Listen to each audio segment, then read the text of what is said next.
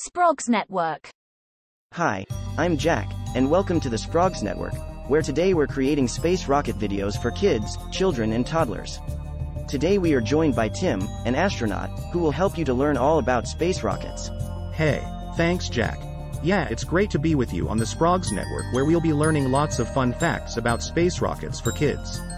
Please hit subscribe below to help Sprogz grow, and let's get started, because you won't believe the amazing rocket launch you're about to see.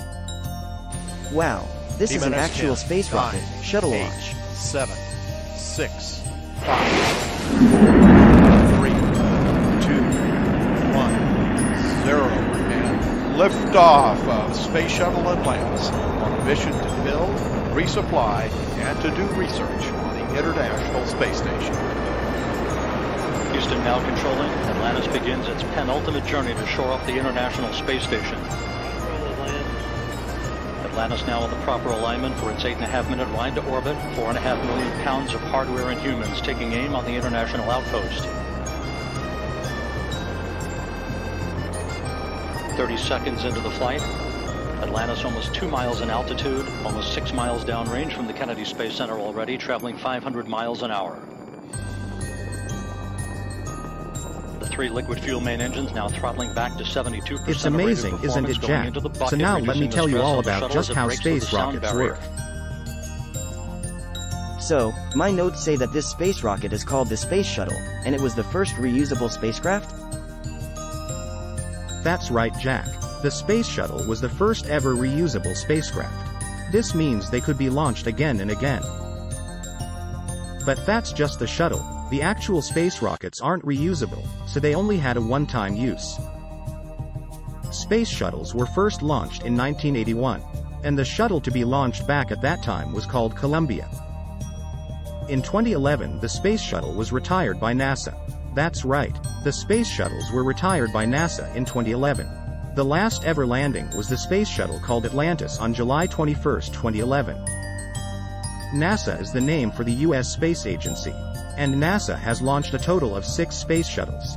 So there wasn't just one space shuttle. There were lots. The space shuttles were called Enterprise, Columbia, Challenger, Discovery, Atlantis, and Endeavour. Amazing, Michael, and so they need to take off like this, right, with all the flames? Yes, space shuttles would take off like a rocket, so they could get into space quickly. When they were coming back down to Earth, they glided and landed like a plane on a runway. This was really helpful as it meant they could be used again and again. You see, Jack, in the 30 years that space shuttles were in action, they managed to do 135 missions. During those missions, the International Space Station was constructed. That's awesome, Michael. What else? So, the space shuttle could carry up to 8 astronauts at a time. They would never be short of company. Each astronaut would take part in scientific experiments, release and capture satellites, and even help to build the International Space Station. A total of 355 astronauts flew on the space shuttles. Some astronauts even managed to go into space more than once.